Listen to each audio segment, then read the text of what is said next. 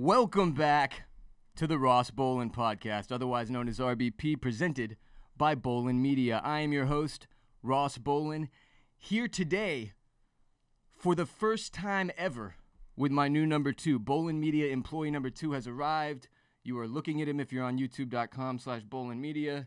I can point this way and it looks like I'm pointing at you. Chris Coulson. Chris, say hi to the people quickly. Hello, everybody. We hit a workout this morning. Ross Fit is back in full swing. We have all the endorphins and all of the nerves for today's episode. I haven't been nervous for a recording since I knew I was going to have to speak to Scarface on the phone, which is obviously nerve-wracking when you've never spoken to Scarface on the phone. Even I'm nervous today. So Chris is going to have some nerves. I'm going to have some nerves. We've been looking forward to this for what? 5 months. Months. Months. At the least. We knew. We'll get to this a little bit more, and we'll talk a little bit more and let Chris tell you a little bit about himself in our first segment. But we've known this day was coming for quite a while.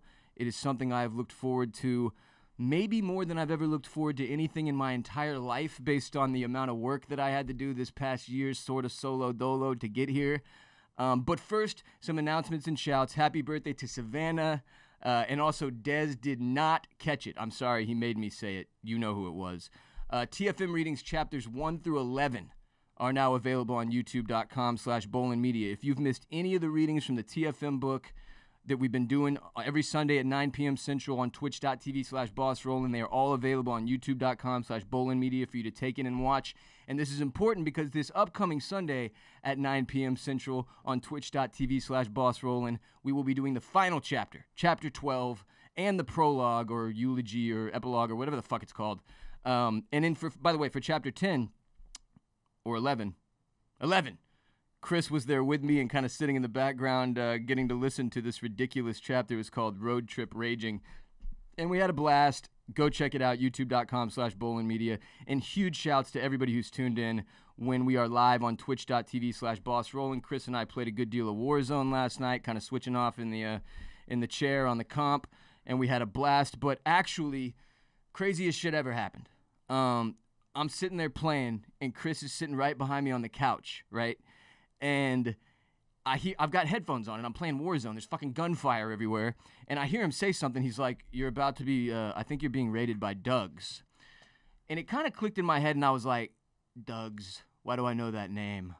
And then it occurred. And for those of you who are unaware, Dan Katz, otherwise known as Barstool Big Cat, one of the 2 hosts with PFT of PMT, pardon my take, the most popular sports podcast in the fucking world. Yeah. Dan started doing something during quarantine period here where we've all been screwed and there are no sports, where he's playing NCAA 2014, I believe it is, as Coach Doug's. And if you haven't seen it, I don't know how that's possible. You just must not be on social media. But the point is this. He rated our stream, which means that every single viewer he had was taken over to our stream. And now you need to keep this in mind. I'm used to a maximum of 65 to 75 viewers, and we watched it spike in less than a minute from that to what? 7,000 people. Yeah, it's quite a few. Quite a few people. I needed a fresh pair of shorts immediately. It was like, there's footage of my reaction on our social media already on the Ross Bolen Podcast, Twitter and Instagram, but it was fucking madness. Literally, the stream crashed. It couldn't even handle all the comments we were getting, most of which were telling me that my audio was muted or that I was a simp or a pedophile, all of which made me laugh. It was just like the most chaotic several minutes of my entire life. Our average viewership was up like 1,000,000%, and the stat recap, as Chris pointed out to me yesterday, from our next stream that we do like tonight is going to be the most depressing thing ever when it's like, your viewership is down 1,000,000%. Yeah, dude. But it was really, really cool. Huge shouts to Dan. For those of you who are unaware, Dan Katz actually is my mentor, like my professional mentor at this point. He's taken me on as a mentee, and we've just kind of gotten started with that relationship as a result of everything that's gone on with COVID. It was sort of delayed, but great dude. Couldn't be more appreciative of him rating our stream and giving us that kind of audience to work with. We picked up a shit ton of new followers, and I got to talk some good shit to all the followers that were in there talking shit to me. It was a lot of fun. We had a blast. Always tune in on twitch.tv/BossRollin, BossRolen, when you see we're live. Warzone is the focus right now, but we are going to be doing a lot more on Twitch in the coming months, so prepare that ass. Follow, subscribe, share. We're getting the fucking N64 and the Super Nintendo and all the old video games I have set up so that we can run some of those as well. But enough of that, enough of the announcements. Let's do this. Let's get into it. First segment, introducing your new co-host, Chris Coulson. So today is a day I have waited for, as I said, for literally over a year. I've been doing this shit alone, legit almost every episode, just yammering away to myself like a street person who hit the meth pipe too many times. I'm doing all the social media, all the writing, all the marketing, all the planning and scheduling, and failing to do any of that to the extent that it's needed. And finally, my number two is here. My dude is here. Chris, you're 21 years old. Tell us where you're from, man. So I'm from Lake Norman, North Carolina, which is a suburban town about 20 minutes north of Charlotte, North Carolina. Great city. If you've ever had the chance to visit Charlotte, I have not. You'll know it's a fantastic city. If you have not, absolutely visit. I was blessed enough on Lake Norman to grow up geographically on a lake, 20 minutes away from a big city, an hour and a half from the mountains, and 3 hours from the beach. So yeah, your Instagram makes me feel ashamed about my life. I do like to get outside and enjoy life as much as I can. Like I said, I've been really blessed with a lot of really awesome opportunities and even better people growing up where I grew up. And, it'd be a shame to waste all of that. So I've tried to make, especially the last, I would say probably 2 years, try to make, every day as best as I can make it, stay present and live it up. Absolutely. Chris and I actually met, ironically, through gaming. As y'all know, as I've spoken to before, at the end of October last year, when my wife left me, I bought a gaming PC the next fucking day. I ordered it the next day. And when it came in, I started encouraging listeners of RBP to come through and play Apex Legends with me, which at the time was like my game of choice, right? And Chris was one of the first people who did, with his gamer tag, Coles. His last name is Coulson. His gamer tag is Coles, Q-U-0-L-S. Q0ULS. Thank you. As is tradition with gamers, we like to throw in a fucking number here and there. Got to. And that's how we got to know each other, man. We played Apex Legends together for months, and then it became very apparent to me, based on all the conversations that Chris and I had, that, as I had put it long ago, I was looking for me 10 years ago, right? Yeah. That was the whole goal, to find somebody. Like I said, he's 21 years old, so we're bridging the gap between my aging old ass at 33 and our core audience, which is 18 to 25, obviously. And I'm not saying, like, I don't know shit about Shinola, but, like, he knows about, like, anime and shit. I know about shit like fucking Friends and Ross Geller. By the way, this motherfucker has never seen Friends. I tried. Just wasn't for me. It wasn't my thing. It just amazes me. That's an amazing thing for him to have never watched. But, Chris has never done a podcast in his entire life before. Number one. This is number one. Yeah. So welcome the kid. Follow him on social media. Chris, throw out all your social medias real quick. Yeah, so on Twitter, my Twitter is Chris Coulson 215, Coulson. On Instagram, actually, no, I changed it. I'm sorry. My Twitter is now Coles, Q0ULS. My Instagram is ChrisSC99, and my Snapchat is Chris_Coulson, again, Coulson. If you want to get in touch with me, I'm still pretty good about checking my DMs right now. They haven't been flooded like Ross's yet. My Snapchats go directly to me regardless if I've added you back or not. So if you really want to talk to me, probably hit me up on Snapchat. I'll get back to you pretty quickly. But make sure you follow me on there. Keep up with what we're doing. These next couple months are going to be insane. We want to make sure you guys are a part of the journey as much as possible. So make sure you follow us both. Keep involved. And I'm super excited to be here and to really like show you guys what it's like to be a part of this journey. Yeah. Follow him everywhere and support him in the same way that you have me. That would be my request for all of you listening. Chris is I would call you already a mental health advocate and a mental health patient, as am I, right? Yeah. One of the original things that you and I talked about on Twitch was some of your battles with mental health, and obviously everyone on this show is more than familiar with mine. So Absolutely. If you would just briefly give us a little outline, and now this is something we'll get into much more in the future, but like, just briefly explain. Absolutely. And can I touch on our introduction on Apex, kind of how that evolved as well too? Touch on whatever you want, dude. Awesome. Just don't touch me. So I'll start with how exactly Ross and I got introduced and met and everything like that. So it was probably about November, I want to say, when we first started playing Apex Legends. Yep. I'll be honest, it helped out a little bit that I'm really good at video games.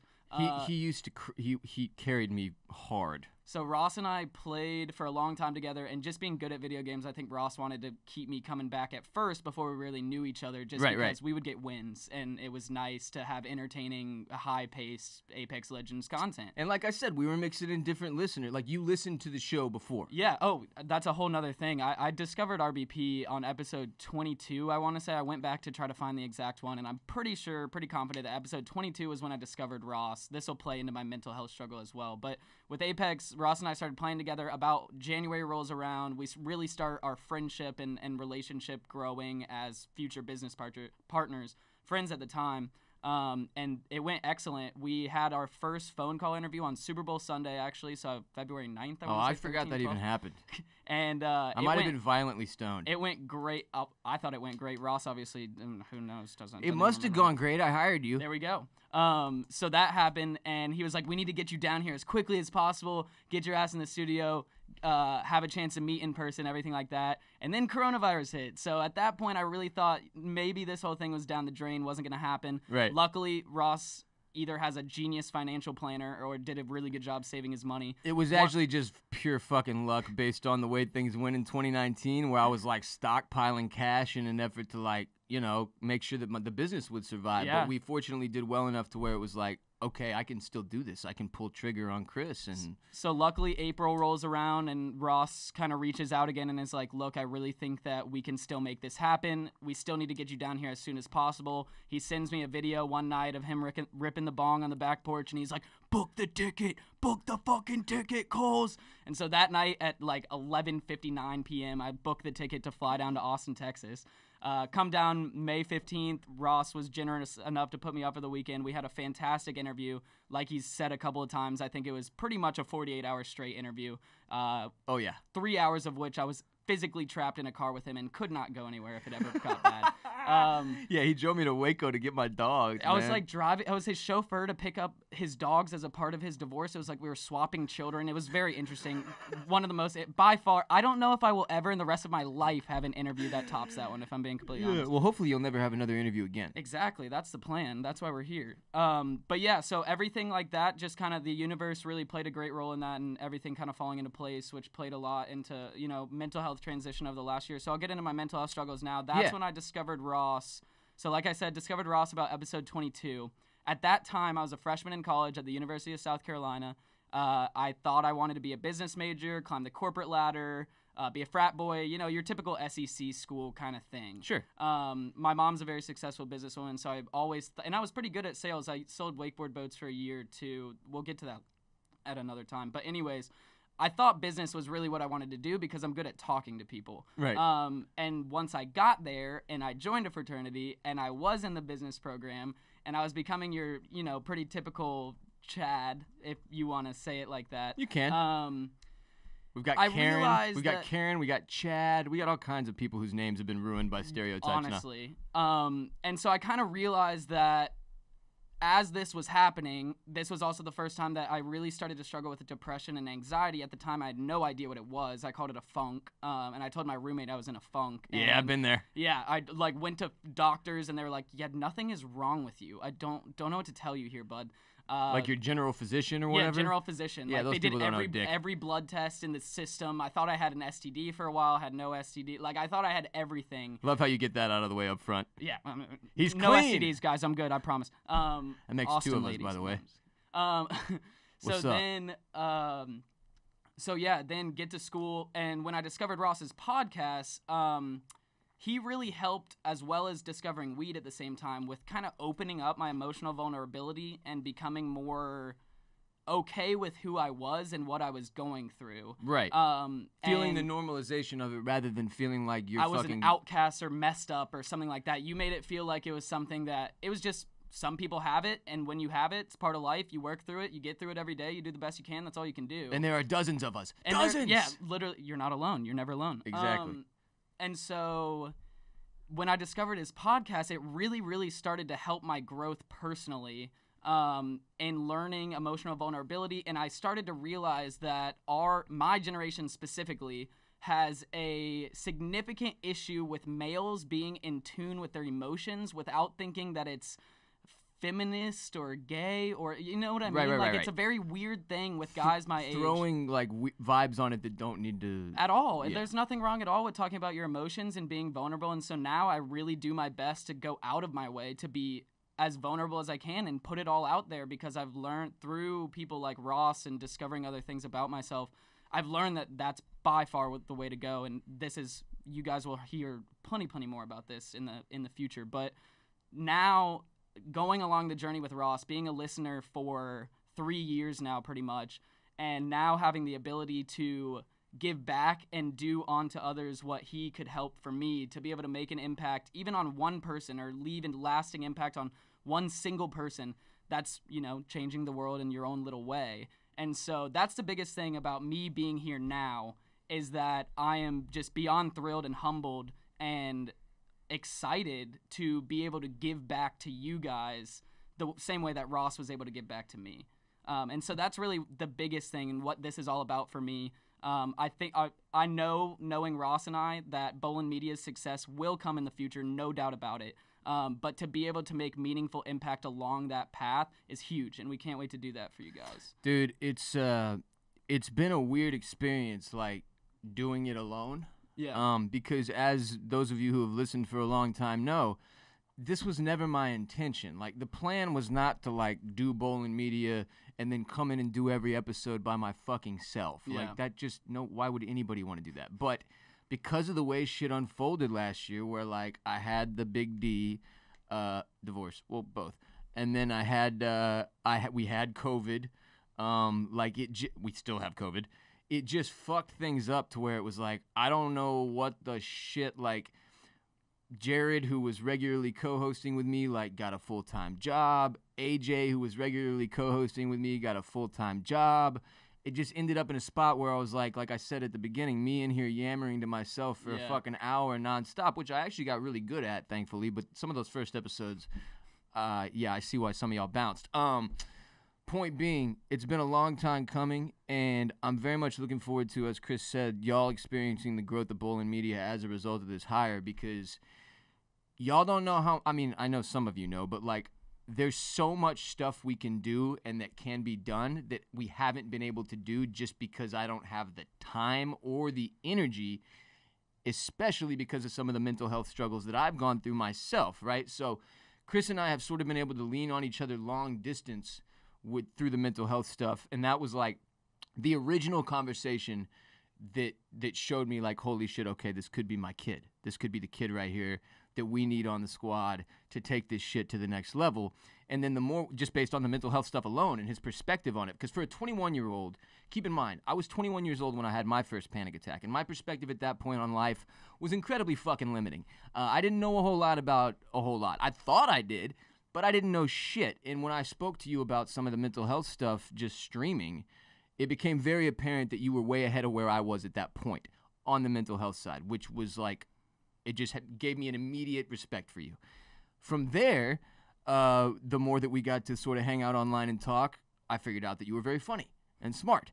And I was like, oh, fuck, this is going to work. So yeah, when just to touch on the interview again real quick, when I flew him down, the first night he literally had to talk to me for 6 hours straight. That was a 6-hour conversation. To be fair, I didn't.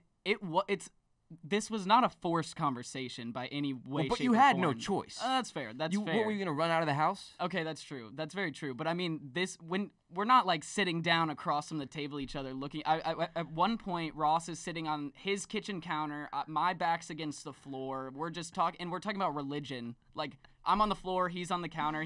I remember we were a little vividly. high. He said, we got a little deep. Just a little high. Yeah. And he's just a little high. I'm just a little high. And he said, I mean, fuck, man, we've already talked about everything else. You want to just knock out religion? And I was like, yeah, let's do it, man. Let's get it rolling. Yeah, and it's Chris brings a lot of different perspectives on a lot of shit that I have slightly different views on. So it's like we have an incredible balance. Y'all will see over the coming episodes, but all in all, it ended up being a very good fit. I'm super excited to have you here, obviously. And you deserve a lot of credit too, dude, because it's not, and your family, it's not easy to take a jump into something like this. Because I remember when I did, I was employee number 3 at a company that the first 2 employees were the founders. Yeah, the co-founders, yeah. So you were basically doing exactly what I did. And I remember at the time, like, well, actually for me it was a little easier because my parents were like, you literally have no other opportunities. You have to take this job. And I was like, all right, I was going to. Fuck. But working on TFM and all that, it was just like, I remember the experience up front, and it did take guts. It took, like, because, you know, I mean, dude, it's a startup, bro. Like, it's a fucking risk. You have to believe in you have to believe in the platform, in the message, in everything that we're doing for it to work. And it became so apparent that Chris did that I was like, yeah, this is my dude. And we interviewed, like 6 or 7 other people. I interviewed 6 or 7 other people, all of which were incredible candidates. Everybody that applied, I appreciate you. All of y'all that have reached out to me for either an opportunity in the future on Bolen Media or that tried to get this co-host position. Like, do not be discouraged by that because, like I said, Chris and I it was a fate thing, man. We met through total chance on fucking gaming. Completely random. Got to know each other for 6 months, crushes the interview, and he's here. But in the future, the idea is that Chris and I are going to build this thing to where there are other opportunities for other people to come in and contribute and be employees as well. So that will be the next step. I did want to quickly share a story. You mentioned that you were in business school at USC, right? Yes, I was. By the way, does it ever bug you that University of South Carolina and University of Southern California both get the USC thing? It bugged a lot of people that went to South Carolina, but, like, I didn't grow up a South Carolina fan. Neither of my parents really What did you grow up a fan of? So that's another thing. My dad went to a really small 2-year school and played football there called Chowan in northern North Carolina, in Murfreesboro, North Carolina. And my mom went to UNC Charlotte, which up until 3 years ago, I want to say, didn't have a football team. So, and my granddad is a down south, deep south Alabama country boy who's a diehard Roll Tide fan. And I just couldn't pull the trigger to pull for the Alabama Crimson Tide all the time. I just don't have enough of a tie there, and people would too much always winning. Ask, it got boring. Yeah, exactly. So college football never really was my thing, but growing up, my dad bought season tickets for the Panthers, their inaugural season in '95. Section 533, row 11, seats 4, 5, 6, and 7. Same seats the entire time. He's had the exact same ones. We still have them. So I grew up a die-hard Panthers fan. So NFL kind of took the place of college football for me. I still watch a lot of college football, but I wouldn't really say I have a team to pull for, except for App State recently, just because I have a lot of friends that play for App State. Oh, word? And they've been kind of crushing it, too. That's very random. Yeah, but great program, really cool school. If you ever have the chance to go to Appalachian State, it's beautiful. Little mountain town up there, Boone, North Carolina. Another thing you and I have in common, by the way, I never had a college football team. I grew up with like a shit ton of Aggies. Yeah. But as I've said many times, y'all are freaks. Y'all are a cult. And my whole damn family's Aggies, by the way. So yeah, I got lunch with an Aggie yesterday. She was wearing the ring. The ring alone is enough to make you be like, what the shit? Yeah, and it's very bright. Like, it's not subtle. Like, No. when you see the ring, I didn't even have to. She could They have look gone like to any championship school. rings. Yeah, exactly. You And it's such a graduated big from deal. fucking college. It's not that big of a deal. Jesus Christ. But yeah, so. I'm just jealous. I want a ring. The only one I have now is this half tattoo. Which, by the way, if at some point, if any of y'all are a fucking laser tattoo removal person, holler at your boy. It's got to go. It's got to go. It looks like I drew with a fucking golden crayon a wedding ring onto my finger, which is not what happened. But I did want to say a story real quick. When I got to Texas State, I had obviously a terrible GPA in high school. I was not in the top 10%. I'll just put it that way. In fact, I was the 52nd percentile in a high school that should have been, I'll say, fairly easy for me based on just my general intelligence to be much higher than that. That is above halfway, though. So It was right below halfway, 52nd. Wait, I thought percentiles go the. I don't know. No, 'Cause I if was you- in the bottom damn Oh, half. Okay. Yeah, But they well, fucked up my transcript. So when I applied to Texas State, they thought I was 52nd in my class. And my class had like 1,600 people in it or So whatever. that's huge. So they were probably like, why the fuck is he even here? So the second that I went to orientation, they were like, dude, you need to be in business school. And they made me fill out the McCoy Business School application, and I got in immediately, which I was promptly thrown out of after my first semester after achieving a .40 GPA. That may do it. All this is to say that I, too, once had business aspirations. And look where we are now. Delinquents co-hosting and hosting a podcast. And now we're running a business. Yeah, Oh, shows God. you suckers. Oh, God, help us. But yeah, Chris is here, stoked. Y'all are going to get to know him a lot more over the course of the coming months. Obviously, we didn't want to just fucking unload all of Chris in one day. That would be strange and awkward, probably. But I couldn't be more excited, like I said. The dude drove 16 fucking hours. His parents are bringing his shit down on Tuesday evening, I think, too, coming down as well. Yeah, shout out to the Rents for sure. They've been hugely supportive in this whole move and everything like that. Rick and Diane, incredible people. Thank you, Rick and Diane, for trusting me with your baby boy, by the way. Super excited for them. My mom, Diane, she was like, yeah, there's no way I'm leaving Austin without meeting Ross and having a full sit-down interview. I need to make sure he's okay for you. Well, hopefully I will be. Mama Bear got to watch out. Dude, that just means you have good parents. There we go. That's a they good are the sign. best. They're the That's sweetest a good people. sign. Y'all follow Chris everywhere again. Throw the socials out again one more All right, time. we'll do it one more time. On Twitter, I am at Q0ULS. On Instagram, I am at ChrisSC99. And on Snapchat, I am at Chris_Coulson, COULSON. And we're going to work on getting that branding unified across the board at some point. Eventually, it'll come. I'm just at WR Bolen everywhere if you didn't know that. Yeah, Ross makes it too easy. I want to make you guys work for it a little bit. Except on Twitch, Boss Rolling. Because then I know if they're looking me up, they took the time to look up that specific one. You know, it's just a little more special. It's more meaningful? More meaningful. Are you saying your followers are more valuable than mine? I would say so. At the current moment, yeah. Yeah, absolutely. Fair enough. RBP 312 is also brought to you by Bird Dogs, makers of the most comfortable all-purpose shorts in the fucking world. You can literally wear them to do anything, anywhere, at any time. They're just gym shorts with a built-in silky soft inner liner that makes underwear obsolete, but they got incredible color combos. I have about 9 pairs of these things at this point. They're shockingly comfortable. It literally feels like you're wearing nothing, like you're just walking around naked with no bottoms on, like Pooh Bear, like Winnie the Pooh. They dry faster than a bathing suit. Bird Dogs, you can hit a workout, jump straight into the pool, get out, dry off in the sun, then wear them to drive around in your Tesla because you have a Tesla now, then drive that Tesla back home, wash it with your golden retriever Elvis because you're wearing Bird Dogs, and bitch, you can do anything. Chris, you got any Bird Dogs? I do have a pair of Bird Dogs. I gave you a pair. You did give me a pair of Bird Dogs. Comfy as fuck, eh? Absolutely. It really does feel like you're wearing nothing. Actually, I took your advice and tried having sex in the Bird Dogs because I forgot that they were on. It's something that happens. Watch out, people. Look, man, I do say you can make love in them in every ad read, which I assumed at least one person would have tried. I didn't know that it would be you. I did it for you. Don't worry, guys. Well, I appreciate that. Go to birddogs.com, enter the promo code RBP when you check out. They will throw in a free Bird Dogs face mask, which we can all use right now. It's like a condom, but for your mouth. Free Bird Dogs face mask along with your pair of Bird Dogs. They're very high-quality masks, actually. Beautiful, beautiful masks. Birddogs.com. Code RBP, boom, free Bird Dogs face mask with your order. Enjoy your Bird Dogs. You will never want to take them off, I promise. They're a safe space for all your most valuable possessions.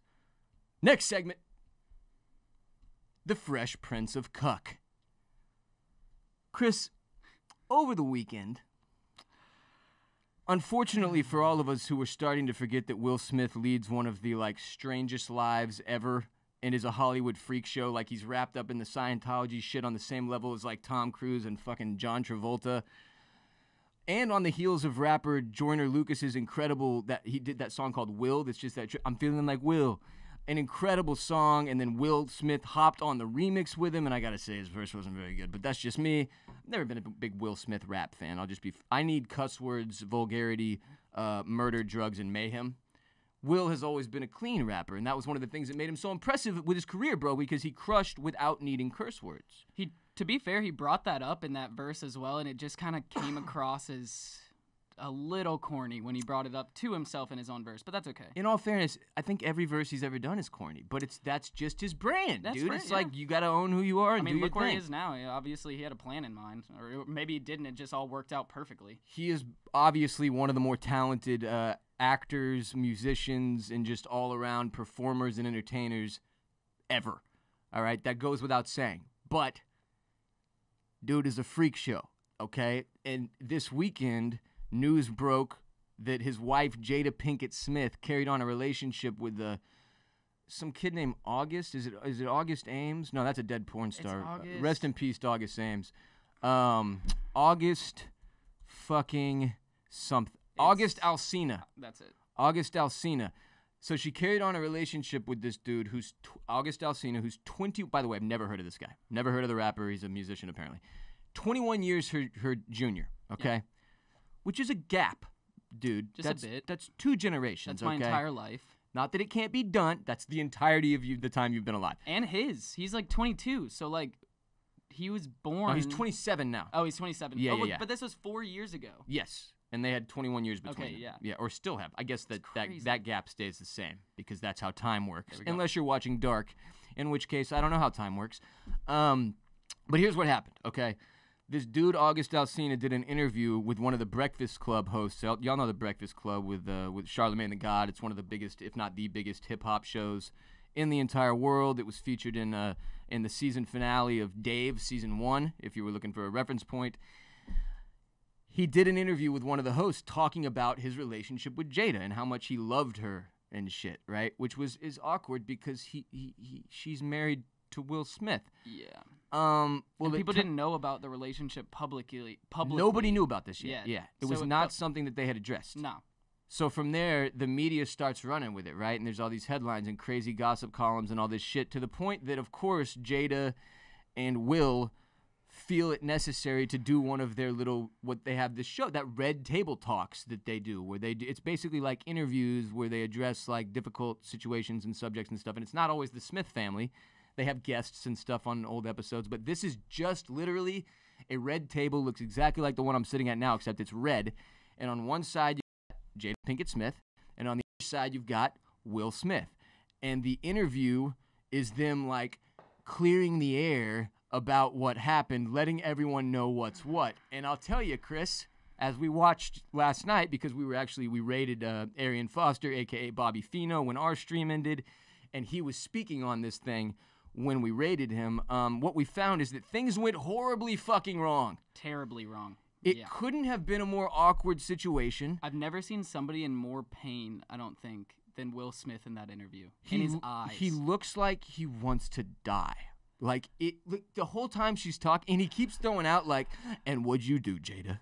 All the time. Over and over again. And what did you do, Jada? He drops these little one-line, like, there was this one that I got where, like, you can tell he's, like, trying to maintain his calm. I don't even know. Nice. There's one time where he gets a shot in where she says something about how they were done at the time, and Will just goes, yeah, and I kicked her ass to the curb, just out of nowhere, and just starts cracking up laughing. And I was like, this man is hurting inside. They made a joke about, like, you know, Bad Boys for Life from Bad Boys the movie, Bad Marriage for Life.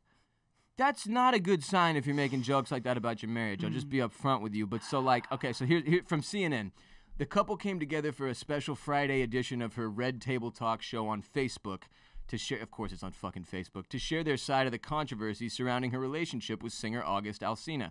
According to the superstar couple, they were, quote, going through a very difficult time, end quote, and had broken up when Pinkett Smith started a romantic relationship with the 27-year-old singer. Quote, I actually this is from Alsina, okay, during the interview that I just spoke to with the Breakfast Club chick. I actually sat down with Will and had a conversation. Due to the transformation from their marriage to a life partnership that they have spoken on several times and not involving romanticism, he gave me his blessing. That's the strangest part of the story to me. Will Smith sat down with this dude eye to eye and told him, yeah, you can date my wife, basically, or whatever. I don't really know.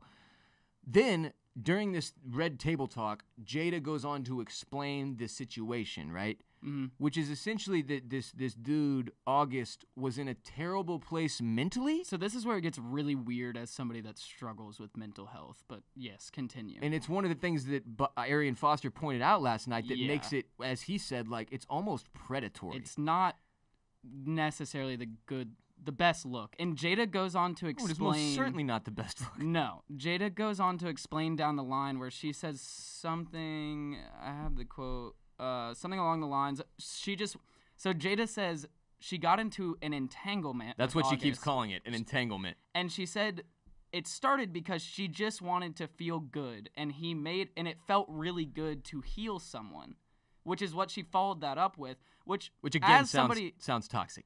Somebody that struggles with mental health, I have learned, and also an empathic person, I've learned that I cannot both help somebody and help myself at the same time because, as an empath, I take on their emotions, fix their issue, and I'm right back to square one because I haven't done anything to fix my own issues. You're not doing nothing for yourself, right? So it doesn't make any sense that she said she just wanted to feel good. But also she's helping this kid. Yeah, and she was also in pain, but she just wanted to help this kid. You can't do both at the same time. It just makes it all the more confusing. Of course, one of the more fucked up things that has come of this is because the internet is undefeated. Y'all know the fucking clip from Fresh Prince of Bel-Air where it's Will talking to his I guess stepdad technically, or whatever, the dude that takes him in Bel-Air. And they're talking about Will's father who abandoned him, right? And one of the famous quotes is, "Why don't he want me, man?" They remixed that whole shit with somebody who does an incredible Will Smith voiceover so that the whole thing is about August Alsina. And it's the funniest, so it's "Why don't she want me, man?" Yeah.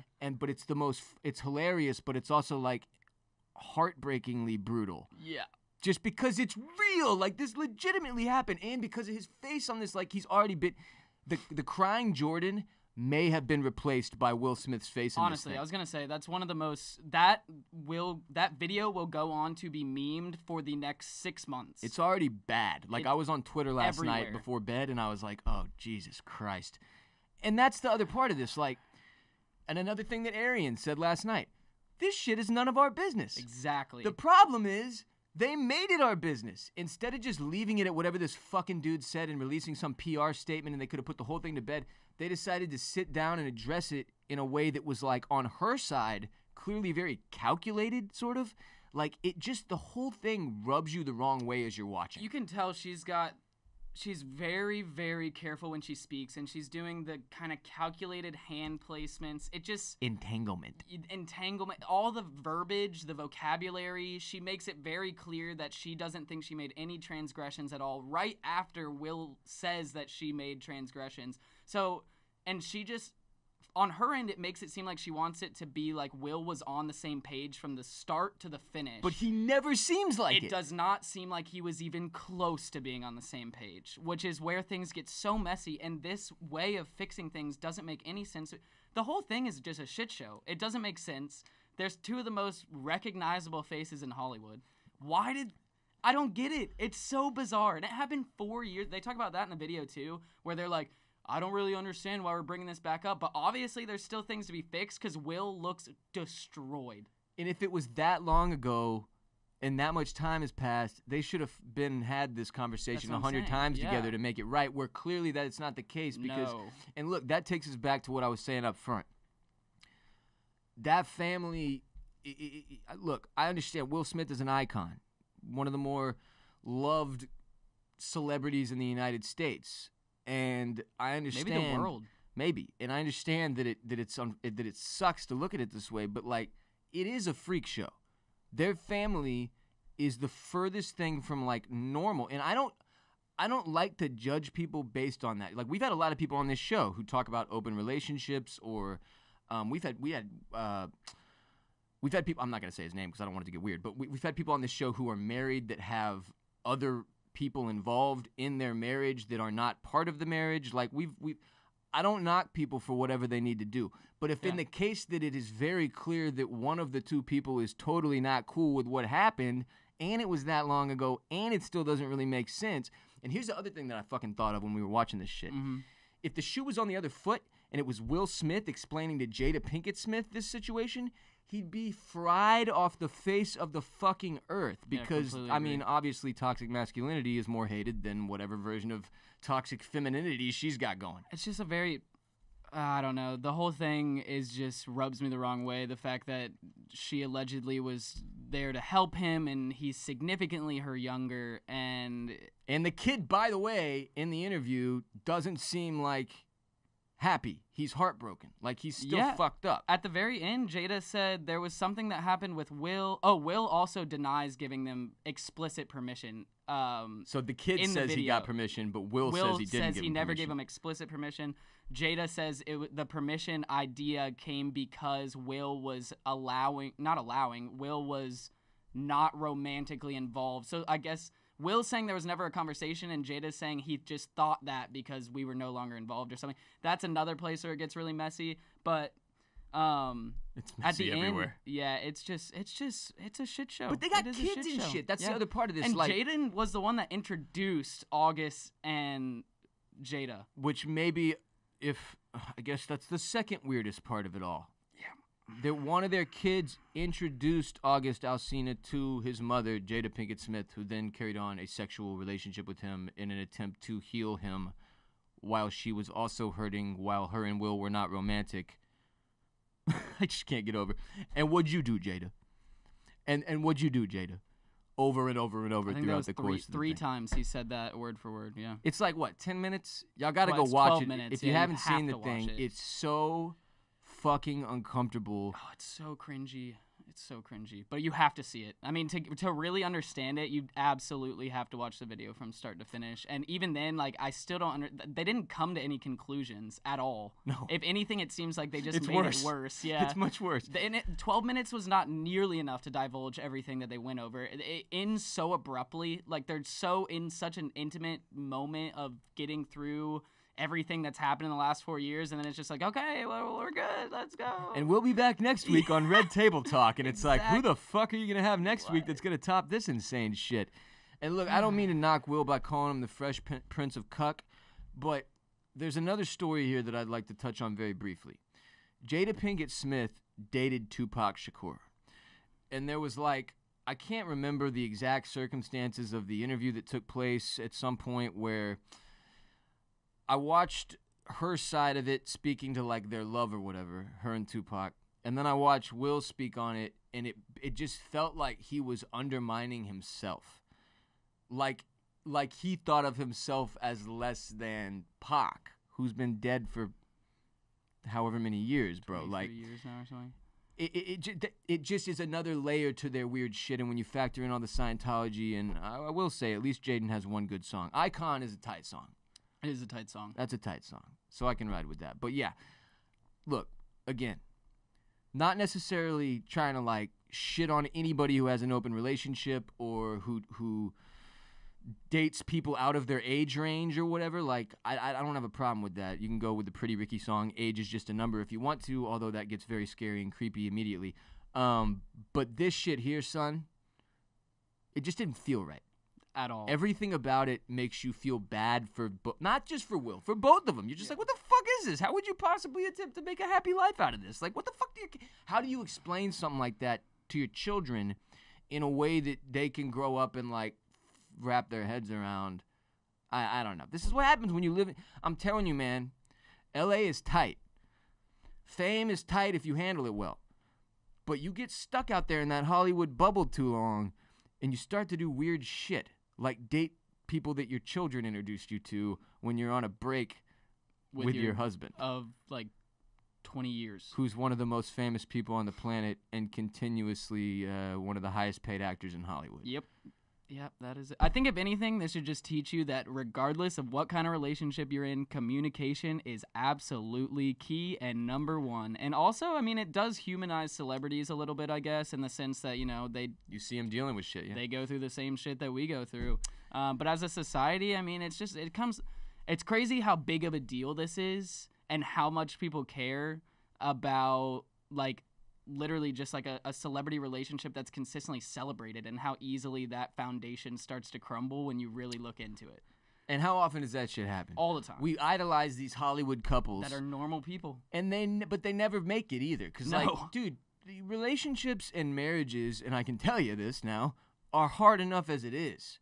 When you add in that level of fame and then you start throwing in 21-year younger rappers and shit, it's gonna fuck things up. Like, that may be a bit. All in all, just one of the strangest celebrity interviews I've ever watched, and it's two celebrities like basically interviewing each other, and probably one of the more cringeworthy things I've ever seen in my life. Fucking bizarre. RBP 312 is also brought to you by Raycon. Whether you're working from home or working on your fitness, you want what you're listening to be what you're listening to, not what your girlfriend or your roommate or whoever the shit else is around is listening to. Everyone needs a great pair of wireless earbuds. But before you go dropping hundreds of dollars on a pair, you need to check out the wireless earbuds from Raycon. You already know Raycon earbuds start at about half the price of any other premium wireless earbuds on the market. They sound just as amazing as the top audio brands you know. Their newest model, the Everyday E25 earbuds, they're the best ones yet. I've got a pair. I showed them to Chris right before we came up here, actually. They got 6 hours of playtime, seamless Bluetooth pairing, more bass. All in all, I've been rolling with Raycon for a couple years now, and this is their best pair that they have put out yet, in my opinion, the Everyday E25 earbuds. It's a more compact design, gives you a nice noise-isolating fit, and their earbuds are so comfortable, perfect for conference calls or binging podcasts. I really like them, man. I'm done jogging with them, played basketball with them, done RossFit with them, and what's important to me with earbuds not only is obviously that they sound good and that they're comfortable, but that they stay in my friggin' ear. And the Raycons do all of those things. So, unlike your other wireless options, Raycon earbuds are both stylish and discreet with no dangling wires or stems to distract anyone during video calls. You've heard me talking about how the company was co-founded by Ray J, and celebrities like Snoop Dogg and J.R. Smith are obsessed with Raycons. Pick up a pair, see what all the hype is about. Get 15% off your order at buyraycon.com/Ross, R-O-S-S. That's buyraycon, RAYCON.com/Ross for 15% off Raycon wireless earbuds. Buyraycon.com/Ross. Next segment. TikTok for TikTok. So to add to the fucking drama of the world, especially related to China, it turns out there is quite a bit going on with TikTok. What has become now what? I think maybe it's not the most popular social media app in the world by usership. I don't know. I haven't looked at the numbers, but it's one of them. It is by far and away the hottest in terms of gaining exposure, followers, view count, all that shit. They're crushing Instagram, crushing Snapchat because Facebook and Zuck do what they do and algorithm the fuck out of you and make you pay to play.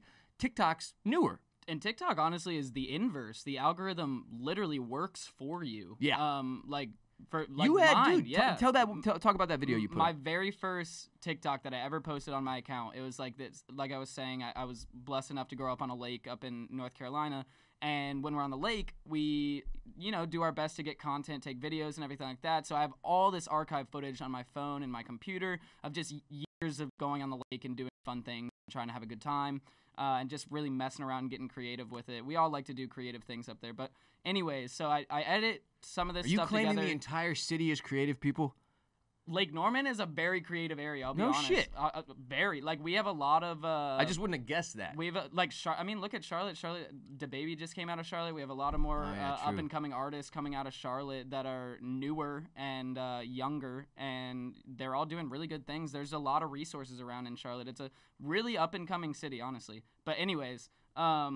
So, and also my neighbor, just hit 1 million followers on TikTok. Shout out to Mr. Alex Presley, who's the inventor of the Quarantine Olympics for you people that are TikTok people out there. Yeah, if y'all have seen the Quarantine Olympics ever, at one point Chris sent me this shit and was like, dude, this is my fucking neighbor. Like, this guy's like my brother. He's awesome.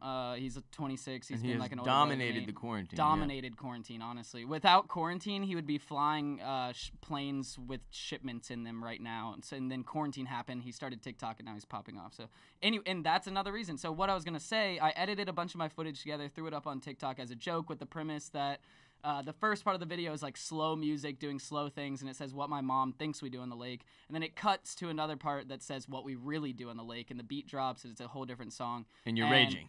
Yeah, and we're raging. Yeah, we're going pretty hard. Yeah. And so that one, within, I think, 7 days, had hit 2.4 million views, 650,000 likes. And again, first video he's ever made on First video I ever made. And from that video alone, I got all 10,000 of my TikTok followers. I posted one since and just kind of like, I don't have enough time to edit more videos like that right now. Wait, you have 10,000 TikTok followers? Yeah. Jesus Christ. See, this is what I mean by, though, in terms of, like, explosiveness. Yeah.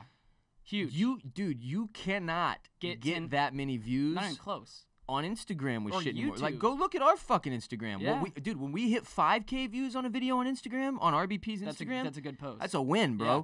So to talk about millions and this is with no audience too, and so that's why I think TikTok really, really blew up so quickly, because if you put out good content or you're an attractive girl that can dance a little bit, which that's a weird side of TikTok. But if you put out... Or an attractive dude who can, as the dudes at Barstool put it, wiggle dick a little bit. Yeah, exactly. And put on a glitter filter on your face. Yeah. But anyways, if you put out good content, you can get exposure and you can get big on TikTok, which there's no other platform out there, honestly, that does that. YouTube. Not anymore. You have to have an audience for it. I mean, really, any platform right now, you have to start with an audience. And now, as a guy who's been in social media for 10 years, I can tell you this is how each major platform starts. Yeah. Okay? Facebook back in the day, like 2014, that was where 90% of the traffic for our websites came from because Facebook was that spot. And their algorithm on the main feed was set up to where, I mean, you hit the jackpot every time you put up a post, bro. You were getting those millions of views and exposure and clicks and all that good shit that you want as a content person. Then Zuckerberg shut off the fire hose. Zuckerberg did. Fucked us all hard, and I mean so hard. And if you were working on websites back at that point, you know this because your traffic plummeted unless you paid for Facebook advertising to get those same views. And basically, they were like, we'll show you what we can do for you, and now you have to pay for it. Yeah. Then they bought Instagram. Instagram, when it first came out, was that next spot because Facebook at the time didn't own Instagram yet, and Facebook had gone the pay-to-play route. Instagram then became that spot where you could really build and pick up momentum quickly and get a ton of views and go viral, as we'll call it. Yeah, the old Explore page was huge for that. Yes, and there was, again, and that's sort of the way that TikTok operates almost entirely. The whole thing's almost an Explore page. Exactly, like, yeah. You just go video to video, scroll, and it's like built so perfectly for that. Mm-hmm. I will note, that also inflates your numbers, right? Because you're looking at, like, I mean, who knows who the fuck's paying attention? You're scrolling through, you're getting a view, but, like, are they watching it? Are they not watching it? It's one of those weird things. When Facebook had issues with that back in the past, too, they were, like, highly inflating their video views for the sake of making themselves look better, and it turned out a lot of it was not actually good views. But point being, then Facebook buys Instagram. They shut off the nozzle again, right? Instagram, as I've noticed over this past 6 months, I'm like, why the fuck am I getting 5,000 views when I used to get 10,000? Yeah. Dude, I get more, and here's a weird thing about Instagram. I get more views on my Instagram story, my personal one, than I do on any of our videos on either RBP or OCC 100%.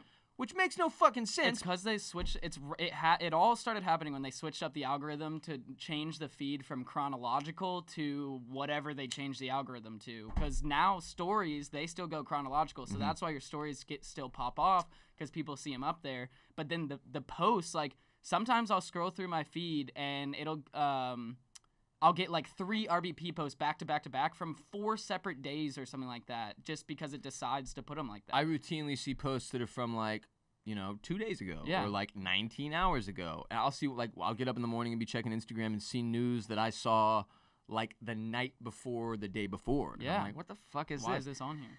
It's just a mess. All of that to say, none of those other ones I just spoke. Oh, there was also a point with Twitter, even before Facebook, where Twitter was that jam, where you could get your shit like that on Twitter. That's no longer the case, bro. You cannot really blow up like that with that level of speed on Twitter anymore. Yeah. But I have never seen one of these platforms that provides any human being, like you said, you put up your first one and got over 1 million views, with the opportunity to gain an audience, build a platform, and get a big start, which is what we now have all of these like 16-year-old TikTok celebrities literally making hundreds of thousands and millions of dollars off of advertising based on their followings. They become full-blown celebrities. And for people even younger than you, like my old ass 33-year-olds, we don't fuck with TikTok, bro. Like, we don't know what the fuck is going on Honestly, 21, like my buddy Alex to pop off at 26, like he's probably at the one of the older top, guys. Yeah, one of the older guys on TikTok. I mean, the you go on your Explore page, which this is my biggest issue with TikTok, is it's like 16-year-old girl, 15-year-old girl, 16-year-old boy. It just feels inappropriate. It does. Even though it's not necessarily anything explicit, it's still like, you know what you're doing. Dude, there's a lot of sexuality to it, though. There is a lot of underage sexuality to it, which is one of the things. So, like, basically what has come up, to get to the sort of story here, basically what has come up over this past couple weeks based on, the United States' continuously deteriorating relationship with China, and really the whole world. That's so sad to say. What a time. They have begun questioning, because TikTok is a Chinese company that Yes. owns TikTok, okay? They have an American CEO, which makes the story even stranger. But essentially what has been put out there is that there are all these security risks.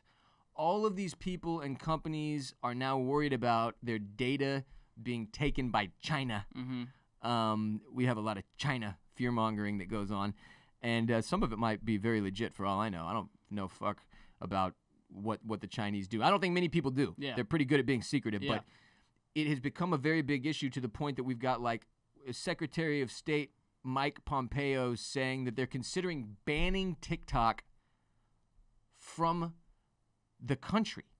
Meaning that if you are a United States internet user, not using an illegal way to VPN, access it, yeah. VPN, you, well, I guess VPNs are legal. I'm not really sure. I'm very unclear on how VPNs work still. But anyway, you will no longer have access if they had decided to do this. Now, it comes off as more of a threat to me than anything. But the quote he dropped is, he warned that TikTok puts, quote, your private information in the hands of the Chinese Communist Party. So for the Secretary of State of the United States to say that is obviously a very big deal, considering the size of this app and how many people use it and the age group of the audience. But according to a lot of what I've been reading today, so much of this is basically like exaggerated, right? Like A lot of it. all of our apps that we use are boning us data-wise. Yeah. It's not like, I mean, we've gotten to the point where back in the day we all used to joke about, like, I'm pretty sure my phone can hear me, man. I was talking about buying a wakeboard, and then I got 36 wakeboard ads. But now we all just know that's actually the case. Yeah. Yeah, there's, I mean, like, it's the insertion of the Chinese side of it that makes people paranoid, right? Because we just all have this big red scare thing building up in the United States again. It's almost like back in the Cold War with Russia. And as a result, you got people deleting the damn app, jumping ship. India Some big banned names. it. Did you see India banned the app completely?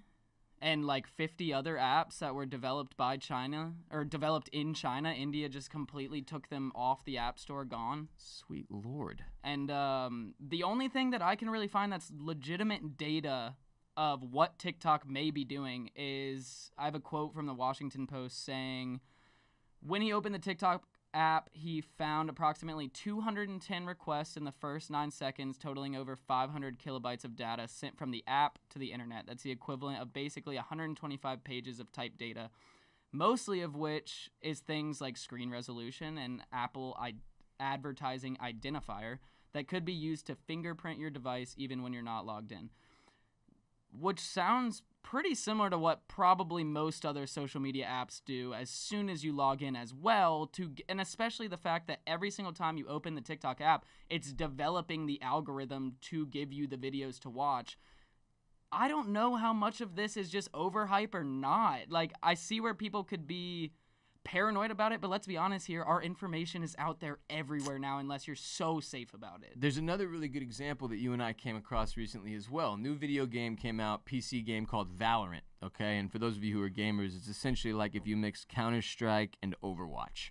Very similar. And what comes with Valorant is an anti-cheat, what is it called? Anti-cheat. Just an anti-cheat program. A lot of games Have. that are simplistic in code like Valorant, which theoretically could be easily hacked because, you know, if you hacked Valorant, you could break a game very, very easily because it would make your player unbelievably overpowered. Well, some other games, maybe not quite that much. So Valorant, and also because it wants to be taken very seriously on the competitive scene, introduced one of the most strict and intense anti-cheats to ever exist in the history of gaming.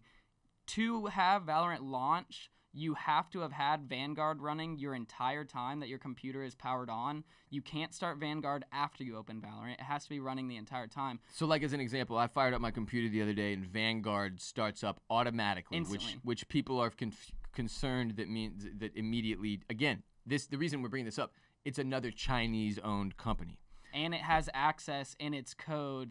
It has administrative admissions for your computer. So, theoretically, it could access pretty much anything on your PC with the admissions that are coded into the Vanguard anti-cheat. Which sounds scary. Suspect. When yes. when this news broke, I have not played the game since. Yeah. And it wasn't necessarily because I was like, man, I don't want the Chinese getting my data, man. I was just like, I don't like fucking with shit that sounds that suspect. Yeah, absolutely. So it's just another example of one where, but to your point, when I fired up my computer, I closed the Vanguard app every time just, instinctively now. It's like part of what I do. I just do it without even thinking.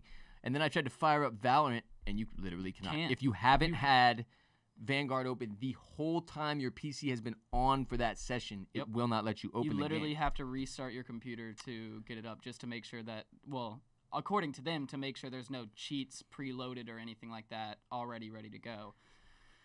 It's understandable that it has an administrative permission because that allows it to see all the data and make sure you're not cheating, but at the same time, it's just the idea that it could access anything in your computer is definitely suspect. And as we move into an age where data is going to become pretty much everything, almost Westworld style, where people will have a complete... Oh, we're there, man. Yeah, I mean, we're there, yeah. The war for data and how to keep yourself private is going to get really, really interesting. And that's the thing that's gotten strange for me is like, if an algorithm, and this is what you just said, Westworld, all those different shows that sort of tackle this sort of thing. If an algorithm can determine everything about you, that freaks me out. Yeah. Like just that concept of like, it knows what to sell me. It knows what I want to buy. It knows what music I want to listen to. It knows everything about me. It knows which porn I watch. It knows which TV shows I enjoy, which my favorite movies are, like what relationships I've been in, every member of my family. Like, it's not even that I know what the fuck they could do with that data to make my life and somehow in jeopardy or like worse than it currently is. It's just the idea that like, bro, who are these people? Like, I don't fucking know these people. No, exactly. Now they know everything about me. Like, what the fuck? It's just strange. And social media and the internet is still so much in its infancy that, like, I mean, really, that shit's in my lifetime, bro. The internet fucking became the internet. I mean, iPhones weren't a thing until I was in middle school. I mean, it's part of my life. Like, I didn't grow up with an iPhone. I didn't grow up with a phone. I had walkie-talkies until I was born in 99, so I was probably the last generation of kids to grow up without mass cell phones until we were, like, I didn't get a phone until 1999. I was 13, Holy shit. Boomer. I was born in 87. I am a boomer. I deleted TikTok off my phone in true boomer fashion, by the way. We have an RBP TikTok out there somewhere that we may or may not even focus on at this point based on everything that's going on. Yeah, we'll see what happens. It's just a crazy situation in an already crazy fucking social media world to see that now the hottest social media app in the game is enduring this level of scrutiny, weird suspicion. We got fucking Secretary of States speaking on social media apps when we're in the midst of a worldwide pandemic, recession kind of China thing. Being like tied all into it too. The whole story Election is just coming up. It's absolutely bonkers. So had to touch on it. Did we say Ninja deleted his TikTok? Ninja did delete his TikTok. Yeah, huge loss for everybody. Yeah, sorry about that, guys. I know how much you all love the blue-haired man. Yeah, I know Ross really loves the blue-haired man. I want to fight that kid. Yeah, I know. I really want to fight that. We'll get you there one day. Yeah. Well, anyway. Who do you think has more reach? You guys are both like 6'3". I would say him. Yeah. I'm not worried about his reach. No. That kid's. If we fought, that would not be no. Come on. He's a NARP, a non-athletic regular person. He is a NARP. Yeah. He's a NARP that's making like $20 million a year off gaming, but he is a NARP. Now he could pay 1,000 people to beat the shit out of me. That's true. Which would be a problem for your boy. So we'd need some ground rules. Anyway, if you have TikToks, just something to think about. And really with all of your internet and technology interactions, man, like the deeper we get into this world of technology, the more important it is that you stay protected and make sure you're taking the proper steps to like, you don't want people to have data on you that they don't need to have, right? We all want to protect ourselves, stay as private as we can, and maintain our lives without having to be served an ad for a fucking wakeboard every 5 minutes or whatever the shit. So, I don't know, man. I don't know what to make of this yet. The story's not completely over. Will we end up banning it in the U.S.? I highly fucking doubt it. But if that happened, it would be the craziest thing that has ever happened in social media. The content that came out of it, though, would be hilarious. These kids would be losing their fucking minds. So I was telling Ross about a story about I saw on Snapchat that this girl that lives in my town as well, she has, I think, couple 100,000 followers on TikTok. I guess TikTok had a glitch or something like that last week. Oh, yeah. Where all of their videos went to 0 views. All their views went to 0, yeah. Yeah, and I saw a reaction of her looking at her TikTok with 0 views, bawling, crying. It's just so many people have genuinely invested so much time into this. For it to all be ripped away would be quite the scene. And I can tell you, I remember what that felt like with Facebook, and it wasn't good. Yeah, and these don't wish that content upon creators anyone. will burn it down Yeah. if they take TikTok away. So it's something to watch out for, just something to keep an eye on as that story continues to develop and as our lovely government continues to sow fear of China left and right. And then it's to the point where I'm like, I fucking believe half this shit. I'm just like, I'm not going to China. I mean, I don't fucking know. Right now, I don't fucking... Well, we're not going anywhere right now, No, bro. we're stuck. We're actually camping out in the pod room for 2 weeks. Yeah, we're going to live in this sauna. It's about 1,000 degrees in Austin, if anybody wanted to know. Yeah, they weren't joking about the Texas heat, guys. That's not a joke. Sweet, It's very real. sweet Lord. It is hot outside. We actually had 2 segments left, and we're going to have to hold one because we're running out of time because we're crushing this. So let's do the last segment. What in the wide world of sports... We can't not talk about the situation unfolding in the NBA right now. I mean, literally as of this morning, the 2 most important players on my favorite basketball team, which I'm looking at, there's a James Harden bobblehead just ironically right in front of me here. Russell Westbrook has been positively tested for COVID-19, cannot enter the bubble. If you didn't know this, they built a bubble. I think it's in Orlando. Yeah. Where the whole league that is participating in this 8-game play-in and then playoff situation or whatever it is that they've set up for the rest of this season. By the way, there's a second bubble for the loser teams, which is really, really funny to me. But Westbrook can't get into the bubble yet because he's tested positive. James Harden still hasn't arrived. It is being speculated that he also tested positive. The fact that this bubble exists at all is unbelievably funny. It was crazy expensive for the NBA to put it together. We all know we love sports and we want sports back, but we all know how, nonstop changing this situation is. And I for one, do not understand how they're going to pull it off. So the first side of it is that my team is fucked, possibly. The second side of it is that the bubble is hilarious. J.R. Smith So checked funny. into his room. And it's a nice hotel, bro. It's like a 3-star hotel or But whatever. it is is it one of the Disney hotels? Yes, I believe Okay, so. yeah, One of the that's what I Disney thought. World or Land. I forget which one's where. Yeah. Hotels, but it's a nice hotel. Any normal human would be thankful to Yeah, stay in these hotels. absolutely. But you put all these millionaire 23 to 35-year-old dudes in And these you're places. ripping them out of their luscious mansions with their private chefs. And their cars and their fucking clothes and their ladies, and you've got yourself one hell of a weird situation. So J.R. Smith goes live on Instagram the second he gets into his room, and he's just he started ripping on it. Then during the live, he received a text message from the NBA telling him to stop. But there's been a lot of they had photos of their first meal there. Oh, that was and it was like an classic. airplane tray. Classic. So then people started comparing it to Fyre Fest, which is just wildly inaccurate. And maybe if you're making that comparison, you need to go back and watch Fyre Fest again because, oh my God, it was so much worse. But it's not the food that they are accustomed to. One of the jokes on Twitter was there's literally no fucking way LeBron James is eating this food. Not even close. Damn well he's not eating this food. But just so the bubble alone is hilarious. All these dudes are fishing and playing video games all day. Another Twitter joke has been made that the next super team is already being formed right now via Warzone squads within the Honestly, bubble. yeah. It's just this insane. We've never seen anything like this in our lifetime, obviously. But the way it's impacted the sports world is almost one of the strangest parts of this whole thing. Absolutely. Did you see Because- the news about up in the MLB team? I want to say the Tigers released a statement that if you leave the premises that they had set up, you could be fined up to $750,000 Holy God. for breaking quarantine. Oh, by the way, another Rockets player broke quarantine already. Rockets forward Bruno Caboclo already broke quarantine, quote, inadvertently. Oops. I don't know how you do that. And is now stuck in his room for 8 days. So he can't even leave his room in the bubble. Your Rockets are doing really good. The shit is going on with... I don't know Really, who that really is, good. for the record. He's probably not going to make the team. Or maybe he's already on the team. I don't even know how this works. What the fuck is this season? And we're trying to do every league, and I get why. Money. I understand why they have to try.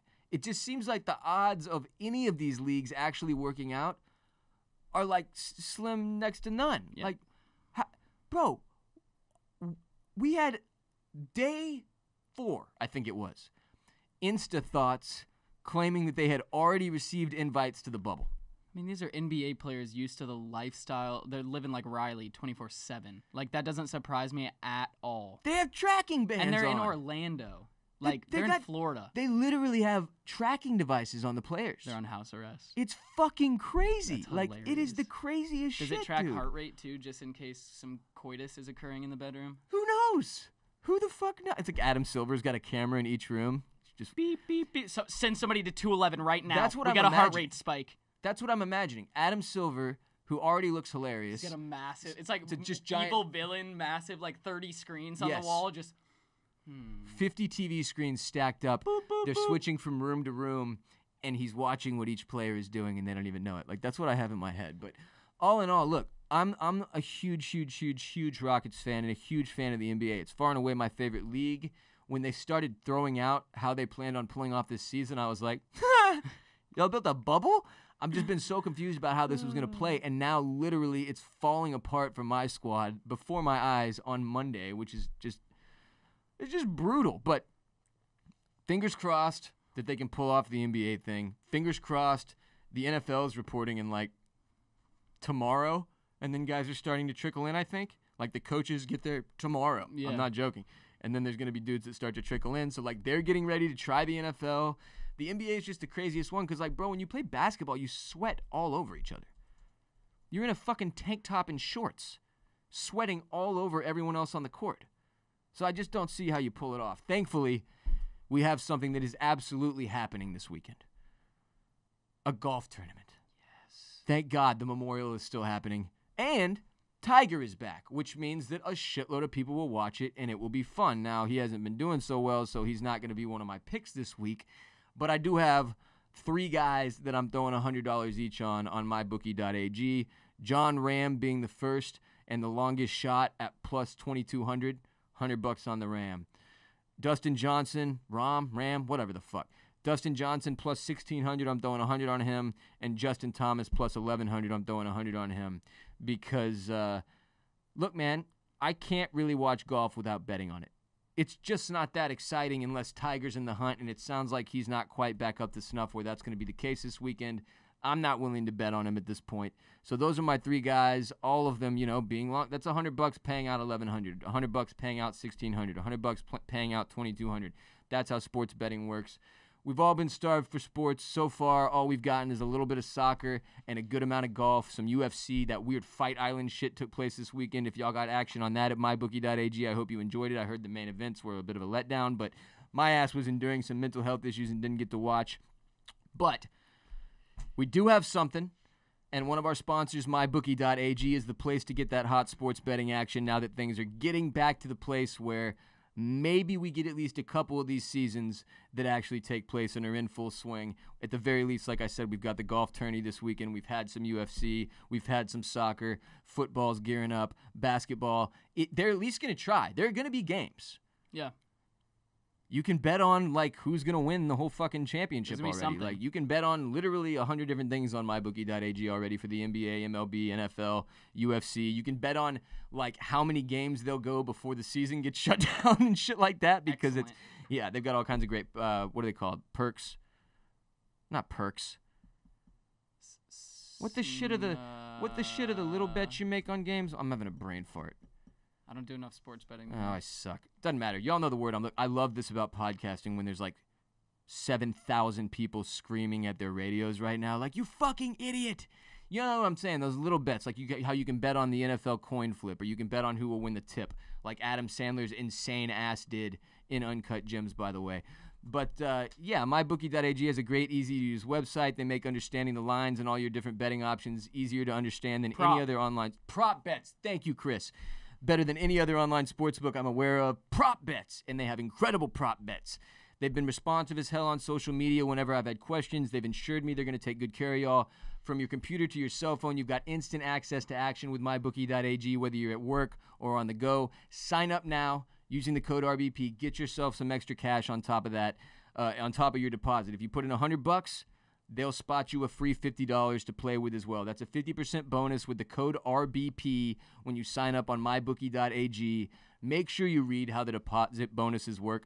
All online casinos and sports books have deals like this, but it's not just free money.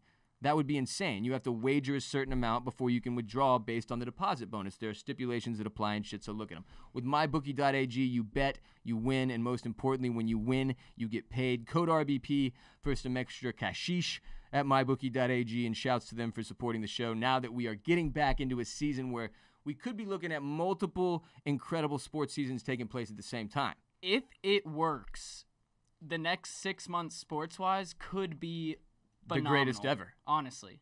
If it works. If everything goes like they're saying it might go, which I pray it does, we could be in for a real treat. And sports betting heaven. And sports betting, like absolutely. That will probably never happen again in our lifetime where we have NBA, NFL, golf, UFC, soccer all running at the same time, and you can bet on all of it. I was really hoping they would try to squeeze in a March Madness tournament too at the same time again, and we would get like a Super Bowl, March Madness, NBA championship, MLB, final all within like 3 months of each other. World Series. Finals. World Series, thank you. Jesus Christ. Nah, it happens. Fart. But yes, indeed. Sports. Go low, baby. As I said, we had one more segment that we wanted to do. We're going to discuss the, you know what? I'm not even going to tell you. I'm not even going to tell you what it is because we're going to do it on the next show, and I don't want you to just go read about it yourself. Then that takes away the fun of us talking about it. So that'll do it for today's show. But before you head out to take on the world, it's time for some very important announcements. First and foremost, I'm going to give you 4 legal obligations today. And your first one is to follow Chris Coulson everywhere. Chris, one more time. Your Instagram, your Twitter, and your Snapchat, please, sir. All right, Twitter is at Q0ULS Coles. Instagram is at Chris SC99. That's ChrisSC99. And Snapchat is at Chris_Coulson. Coulson is COULSON. Follow the man everywhere. If you do not, the lawyers will come for you. If you do, I can call off the dogs, but only after you finish these 3 other checked boxes as well. Rate and review the show on Apple Podcasts. If you've never done that and you're enjoying RBP, if you're new to RBP, rating and reviewing does a ton for us. Please make sure you do that. Next, tell one friend, family member, coworker, or neighbor, any one individual that you think would enjoy the show. For many of you, if you have friends who struggle with mental health issues, share episode 311 with them, which was the mental health episode where I focused entirely on mental health discussion. That's an easy way to complete that legal obligation. Then you can check that box and move on to your 4th and final legal ob, which is to support our sponsors who support us and keep us in business. Birddogs.com, the code is RBP. MyBookie.ag, the code is RBP. Raycon is buyraycon.com/Ross. Buyraycon.com/Ross.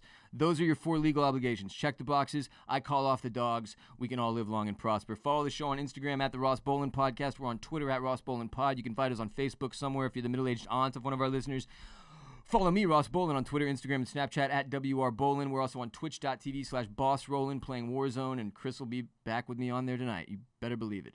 Check out Bolen Media's television and film podcast, Oysters, Clams, and Cockles, available wherever RBP is available. And that will do it for Chris Coulson's first ever episode. There we go. How do you feel? Do you feel like you did okay? I think I did okay. I enjoyed it. I had a good time. Looking forward to many more. Me too, man. Yeah? Me too. Good. Fucking I'm glad excited. I'm glad I'm not going home after this one, you know. Fucking excited. Produced by Grant Davis and Mike Moody Garcia of Permanent Record Studios in Austin, Texas. I'll actually be back later today, I believe, or tomorrow morning with RBP 312. Depends how much I've got going on this afternoon with Chris. But I'm going to knock one out solo for y'all because we had a shortage last week due to me having a very, very difficult mental health week. And then on Wednesday, Coles and I will be back for RBP 313. And then, of course, Friday we'll be back yet again with another ad-free premium edition of RBP available exclusively on patreon.com/Ross Bolen Podcast. Ad-free episodes on Friday on Patreon. Get in there and support the show for access. You are not alone. Podman gets paid. Respect Mr. Park. Strength and honor. Gang, gang, gang. Chris, say it. Peace be with you, and also with you. Yeah! Go low, baby!